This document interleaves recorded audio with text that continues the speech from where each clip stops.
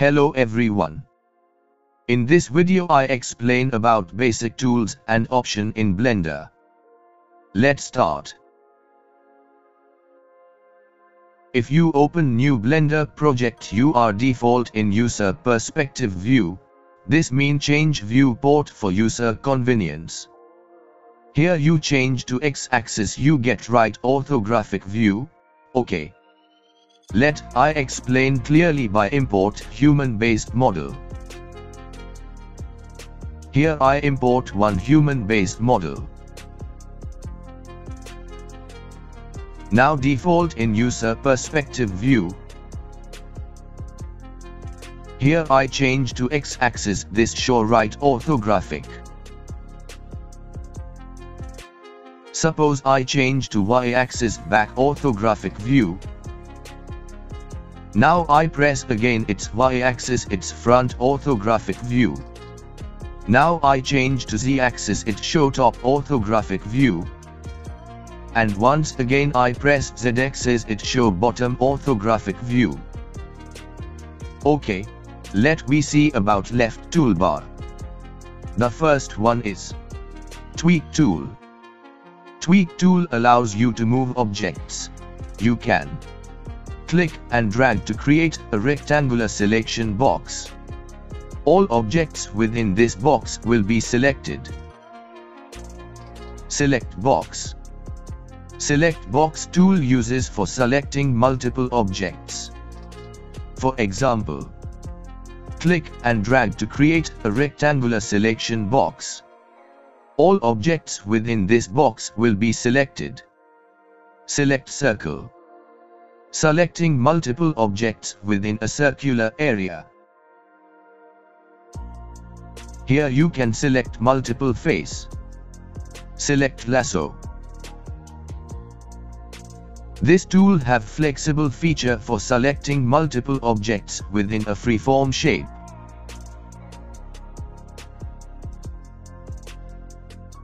Cursor tool. Cursor. This tool for move the cursor point anywhere in the project. Move tool. Move tool or direction tool, you can move object in particular axis in X, Y, or Z axis. Rotation tool. Rotation tool nothing but rotate object any axis. Scale tool. Scale tool for resize the object for your convenience in any axis. Transform. Transform is very useful all-in-one tool. You can move the object in a particular direction, or you can scale the object, or you can rotate the object, so simple all-in-one. Annotate. Annotate it just an free drawing tool. You can make outline for modeling the object or explain you are taught using tool. Annotate tool. Measure tool. It's a different tool you can click to measure the object. Add cube.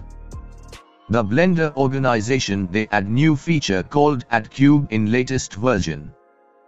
Here you can add cube, simple click and draw, not only cube, cone, sphere, cylinder. Object mode is default mode. It's where you can perform tasks like positioning, rotating, scaling, duplicating objects, and more. Edit mode. To manipulate the geometry of your mesh objects like tweak vertices, edges, and faces to create intricate shapes. And you can extrude, loop cut, inset, and subdivide, divide faces into smaller parts. Sculpt mode. Take you to Virtual Sculptors Studio. Here refine your 3D models with precision. You can manipulate the vertices, edges, and faces of your mesh, adding or subtracting volume to create intricate details.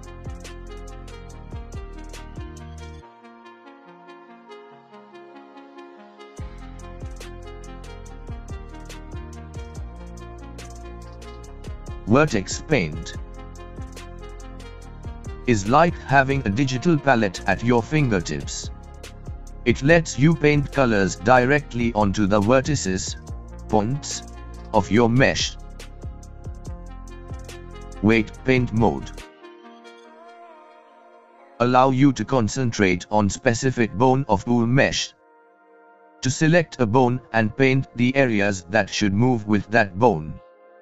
Use full strength for critical areas, like joints, and gradually blend weights for smoother deformations. Texture painting is where you get to channel your inner digital artist and apply vibrant hues directly onto your 3D models.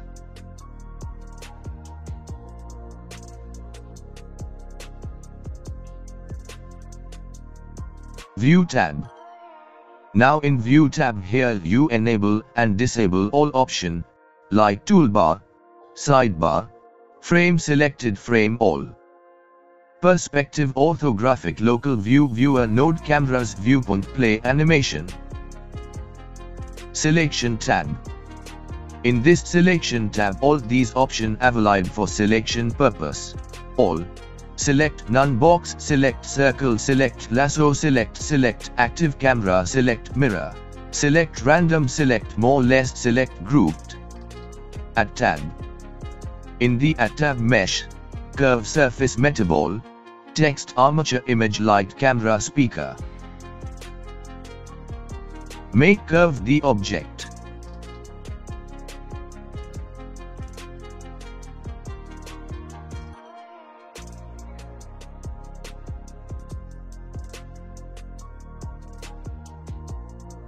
(3D text animation) and make human armature. Import reference image. And do more.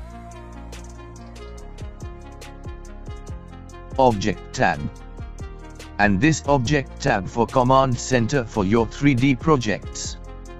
It's where you select, position, and prepare your 3D objects before diving into more detailed work.